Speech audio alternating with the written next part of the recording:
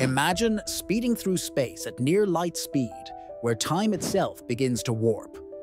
Welcome to the mystery of time dilation, a concept rooted in Albert Einstein's theory of relativity. In this strange phenomenon, time doesn't tick uniformly for everyone. As you approach the speed of light, time for you slows down compared to those at rest. This isn't science fiction, it's a fundamental aspect of our universe. Picture astronauts whizzing through space, experiencing just days while years pass on Earth. GPS satellites, orbiting at high speeds, must account for time dilation to provide accurate positioning.